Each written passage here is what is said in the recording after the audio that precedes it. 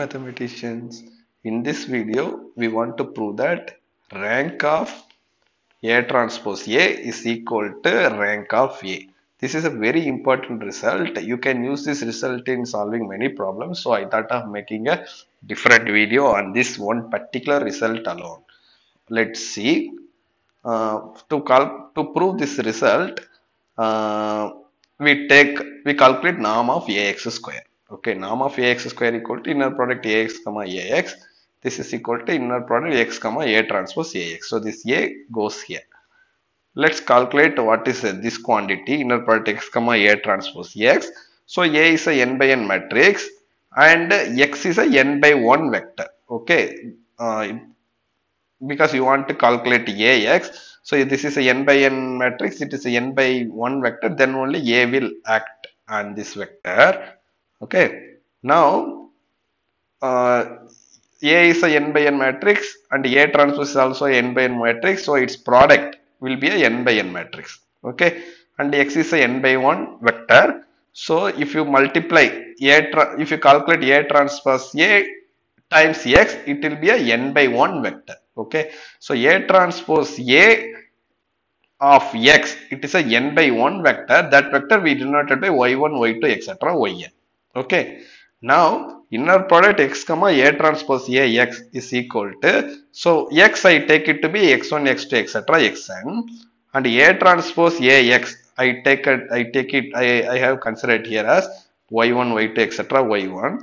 Therefore their inner product is equal to x1 y1 x2 y2 x1 y1 plus x2 y2 plus etc plus xn yn. Okay, therefore inner product x comma a transpose x is equal to this value. Okay, now we calculate this expression x transpose a transpose ax. What is this value?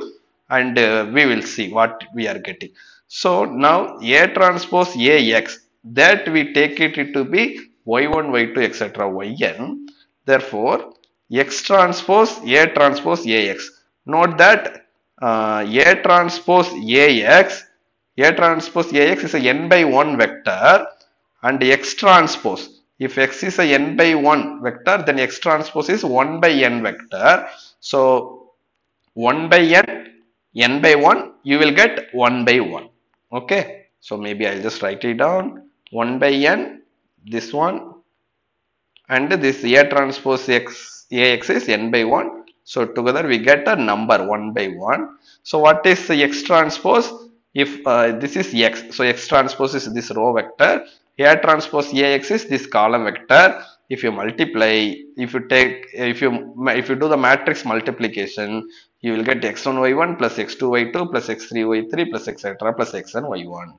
Therefore, inner product x comma a transpose ax is actually equal to x transpose a transpose ax, because finally we are getting the same answer.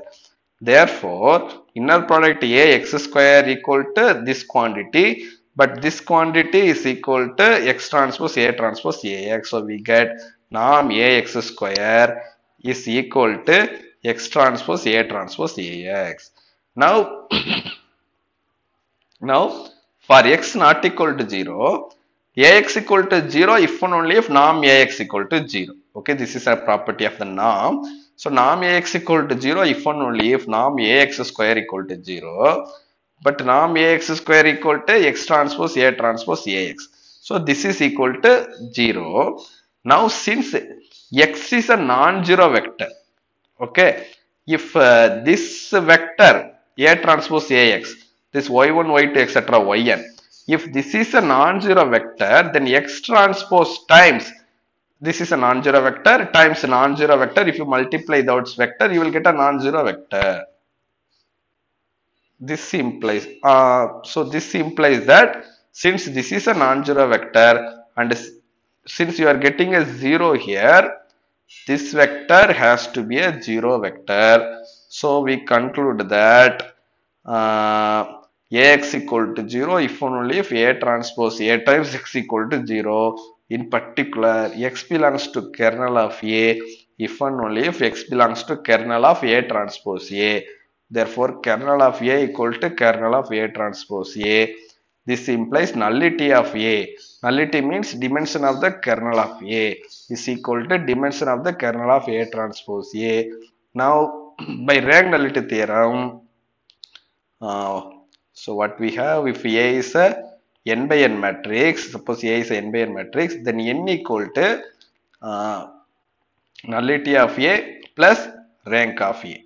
Okay. Therefore, if two matrices have the same nullity, by rank nullity theorem, they have the same rank also. Okay. Therefore, rank of A and rank of A transpose A are equal. This is the result we are trying to prove. Okay. Okay, guys. If you learned something new from this video, please click the like button and share with your friends and subscribe to my channel. Thank you.